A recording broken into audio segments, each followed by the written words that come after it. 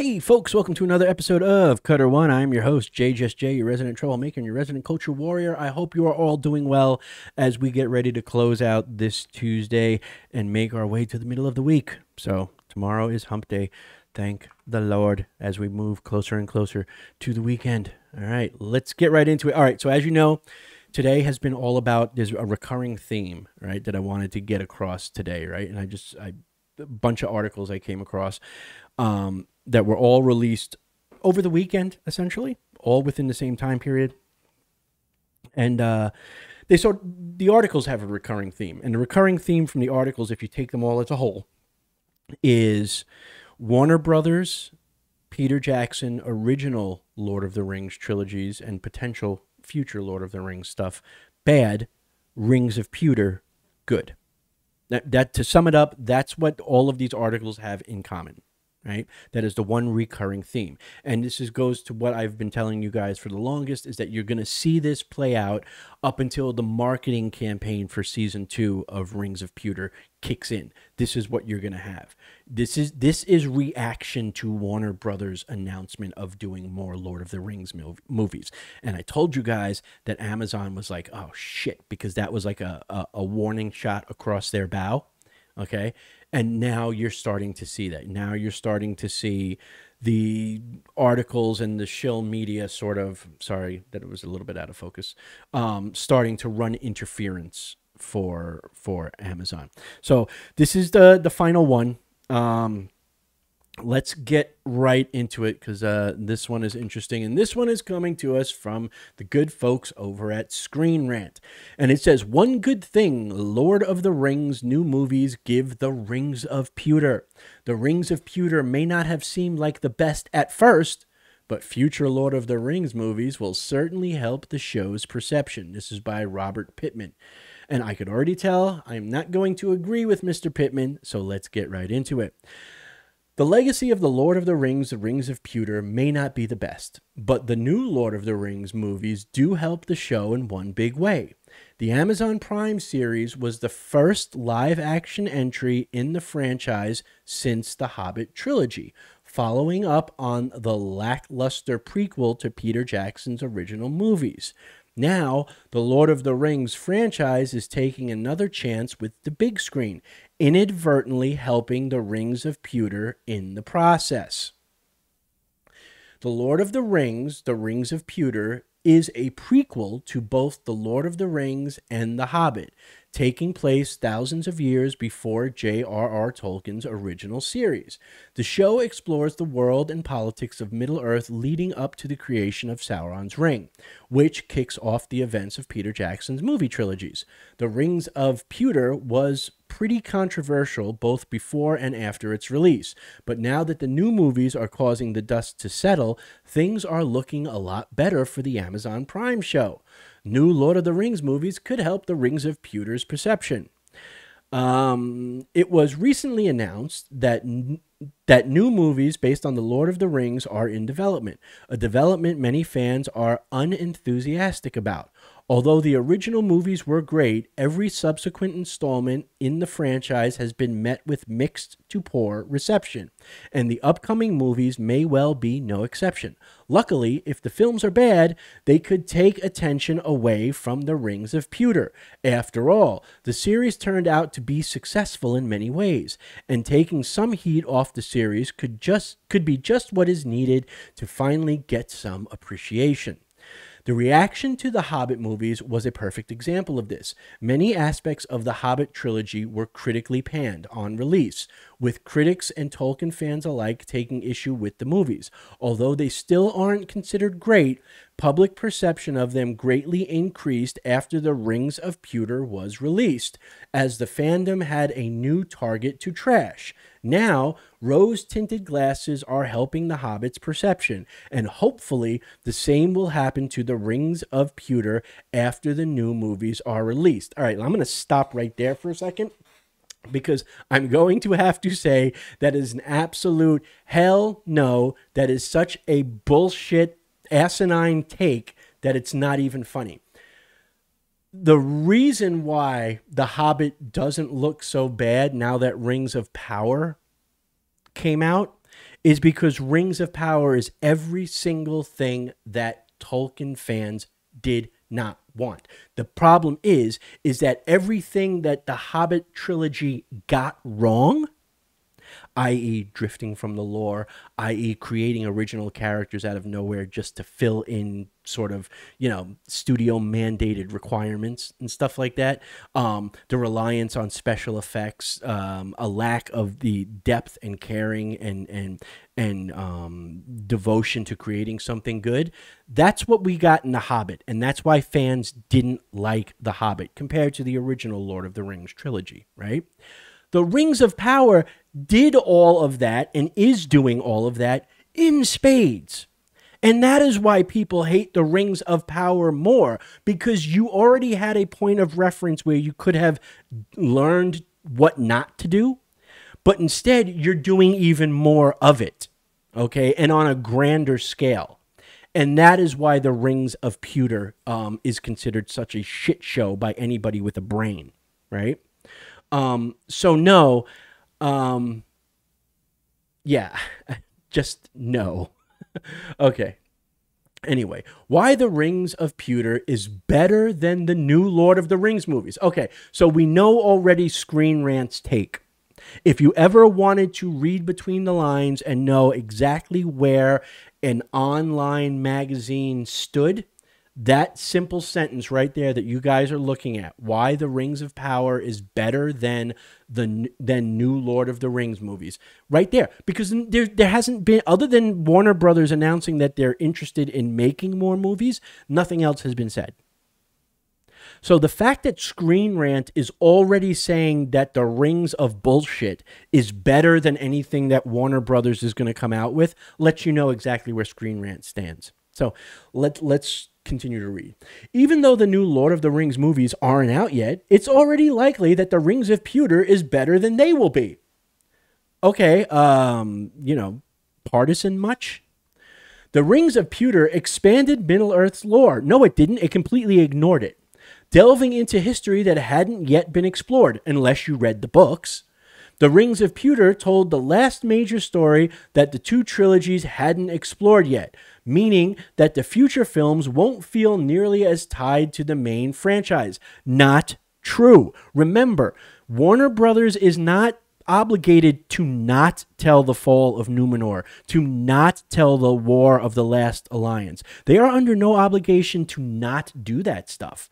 And if they, I'm hoping that they tell those stories. And I'm hoping that they bring Peter Jackson and Fran Walsh and Philippa Boyens in, and they work on it and they nail it, because that, to me, that will be just the bitch slap that Rings of Pewter needs.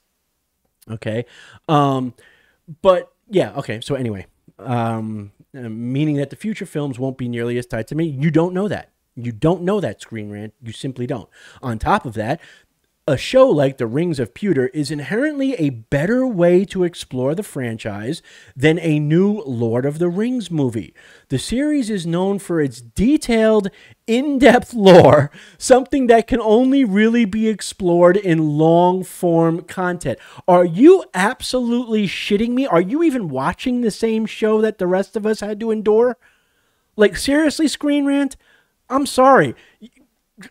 Get your heads out of your ass. Jesus Christ. This is why the original films took place over a trilogy, with each entry being incredibly long on its own. One spin-off movie just isn't enough time to significantly expand the universe, making The Lord of the Rings of Pewter, already seem better by comparison. Who wrote this show? Robert Pittman. Robert, you don't know your ass from your elbow when it comes to Tolkien, my friend. You don't know what the fuck you're talking about. And clearly, Screen Rant, thank you for showing your bias, for saying the quiet part out loud. Now we all know when it comes to anything Lord of the Rings related, you are not a reliable source. I'm going to say that again, looking right at the camera to anybody watching this video. If you just saw Screen Rant has already determined, without there being any acknowledgement of what even Warner Brothers' new Lord of the Rings films are about, right? There's been nothing other than the announcement that Warner Brothers wants to make more films. set in Middle Earth, right? Screen Rant has already said that the Rings of Pewter, the shit show that is the Amazon series, is already better than anything that Warner Brothers is going to make. And that, folks, lets you know exactly where Screen Rant and this author, Robert Pittman, stand. Okay? They already are wanting to prop up this garbage show. And make no mistake, Robert, Screen Rant, it's garbage. Rings of Pewter, as a Tolkien fan, Rings of Pewter is garbage from top to bottom in every conceivable way. And I say that both as a Tolkien fan, and I say that both as somebody who has experience doing independent films. Rings of Pewter is garbage in every conceivable way. Just in case my position on it has not been made clear. Okay? So Mr. Pittman and Screen Rant, you don't know what the hell you're talking about. Okay? But thank you for all showing us your bias. That's the take. That's the takeaway from this. You've already decided what is a better show before the competition, before game day. You've already decided who's won. Okay? And that lets everybody know, everybody watching this knows that Screen Rant can now no longer be taken seriously when it comes to anything related to Lord of the Rings, to Middle Earth, to the Amazon show, or to the Warner Brothers movies. We know Screen Rant's take and any of its authors' takes, particularly Mr. Robert Pittman, cannot be taken seriously because you have already shown your bias. End of discussion. That's all there really is to say about it. And guys, I wanted to end on that one because that one was the most in-your-face one. As you know, all day I've shown a series of videos that all came out within 72 hours of each other. And the recurring theme for each and every one of those articles that I read in all 5 videos that have come out today, the recurring theme was prop up Rings of Power. We saw that in the first one I did where they said season 2 is going to answer all these questions that fans have about Celeborn and Celebrian, right? And now this one, which Screen Rant has just flat out decided that the Rings of Pewter is going to be better than anything Warner Brothers does, regardless. End of story. They've just already made up their minds, right? And that's been the recurring theme today, is Rings of Pewter good, Warner Brothers Discovery, Peter Jackson, and the original Lord of the Rings trilogy and The Hobbit are all bad, right? We saw that in the second video where they had other famous directors, Steven Soderbergh, David Fincher, Peter Weir, come out and criticize Peter Jackson's Lord of the Rings. We saw that in the other video where, you know, they said that, oh, Tolkien would be looking at he would view Warner Brothers the same way he viewed his villains, okay, but they just distinctly left Rings of Pewter out of that discussion, right? That's been the recurring theme for every single video I've put out today. And all of these articles that I've referenced came out within the past 72 hours, right? So within hours of each other, we got all of these articles, right? And that goes to show the point that I've been trying to make. You know, when people say, hey, listen, the Rings of Pewter, you know, season 1 was done in the middle of October. Why are you still so talking about it and still so focused on it? And it's because exactly this, because I knew this was coming, okay? That there's going to be this ever-present need to get out content on the shill media's behalf to prop up this show. And you're going to see it get worse as we get closer to the release of season 2. Okay. And as I mentioned in one of the previous videos, what you're going to see happen is you're going to see things like this. Warner Brothers will make an announcement. Oh, hey, we just announced we inked a deal with Peter Jackson and Fran Walsh and Philippa Boyens to work on the new Lord of the Rings films that we're thinking about doing, right? Well, then you will see more articles like this come out, how, you know, Warner Brothers shouldn't do it. They got it right the first time. Going back would be, you know, just too risky, or flat out just saying the Rings of Pewter is just better because it's better. Or other directors are saying, oh, Peter Jackson, you know, he's not really a good director and stuff like that. And you're going to see that continue until we get the first teaser trailer for season 2 of Rings of Pewter. Then you'll see the big pivot. And the big pivot will be them going back and repeating what we saw last time, which is when the fans come out and have a reaction to that teaser trailer for season 2.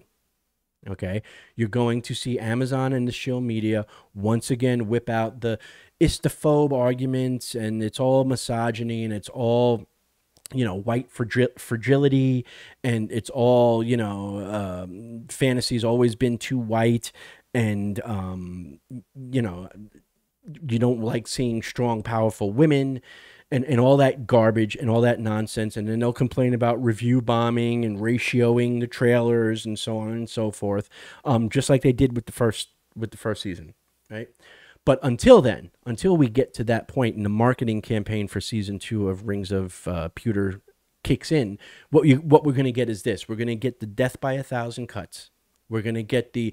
Miraculously, there just happens to be a dozen articles that come out knocking Warner Brothers and Peter Jackson for daring to want to make more Lord of the Rings stuff when Amazon's already doing it, right?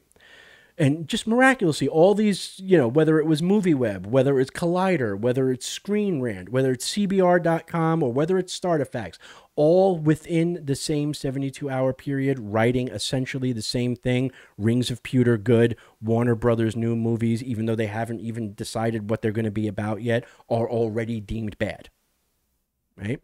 And that's been the recurring theme. And I wanted to show that today because... it's just, this is what I knew was going to happen. This is what I've always been saying is going to be the tactic. And we're going to see more of it. This isn't going to be the only time it happens. There will be more of it.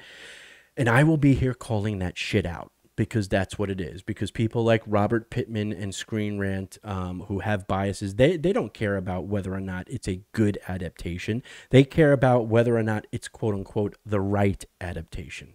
Okay, they're not interested in honoring Tolkien's work and doing it justice. They're interested in lining their pockets and promoting their form of justice, whatever that may be. Okay, so let's not fall for this. And that's why I continue to make these videos about this stuff and calling this shit out whenever I see it. And I'll continue to do so as long as you guys want to, stick around and watch me rant and rave and get involved in the discussion, because this is the type of stuff that we have to push back on. Okay. Just like, Gandalf says, it's the little things, the little everyday deeds of good that hold back the evil. Well, we have to be the little folk. We have to be the ones that through everyday deeds of pushing back against this nonsense, we hold back the evil, that is them trying to essentially on screen rewrite Tolkien. Okay. And, I'm not about letting it happen. And I hope that you guys will, and gals will join me on, in this quest to the Black Gate. Anyway, that's going to do it for today. This will be the last video for today, but I just wanted to get that out there. So if you haven't, check out the other videos that came out today. Like I said, you'll see the progression as I go through the whole thing. Again, this isn't all by chance. These things are very well, all these people talk. All these people are on private chat groups and stuff. You always see that, it comes out that, oh yeah, well, this reporter was talking with that reporter on Twitter and in DMs and so on and so forth. And they have these conventions and these meetups. These people coordinate their shit. So if you think that all of the articles I spoke about today just randomly happened to come out within the same 72-hour period, I've got a bridge to Brooklyn to sell you, because that is not how it works. Okay. So anyway, let me know what you guys think down in the comment section below. If you liked the video, then like the video. If you want to share the video, by all means do so. It helps us with the YouTube algorithm, and we can always use help with the YouTube algorithm. YouTube algorithm doesn't like me much. I don't know what it is. I don't know. Maybe it's just the nature of the way things are. But I'm hoping to expand and get out there more. And I hope that you guys and gals will help me do so. If you haven't subscribed yet, please consider turning that subscribe button gray by subscribing. It's free. It doesn't cost anything. It just helps the channel out. It helps it get seen by more people. It helps us get us out, get it out there, and it helps get the word out. It helps get the word out for things like this that would normally fly under the radar. And trust me, these organizations are hoping that it flies under your radar, but that you pay just enough attention to be like, oh yeah, I guess the original trilogies weren't really that great. Now that I think about it, that's what they're hoping for. Again, it's the death by 1,000 cuts. They're not just going to come out here and go full bore at Peter Jackson's trilogy. They know they can't do that. So what they'll do is they'll chop it down slowly. They'll chop it down slowly, and they'll target a young generation who may not have seen those movies initially, who were born after those movies came out, right? You know, you folks that are in your late teens and stuff like that, you know, early 20s, who may have just been a newborn when Peter Jackson's movies came out, and couldn't fully get the impact that they made, as far as Tolkien fans go. That's who these articles are aimed at, because they're trying to win you over.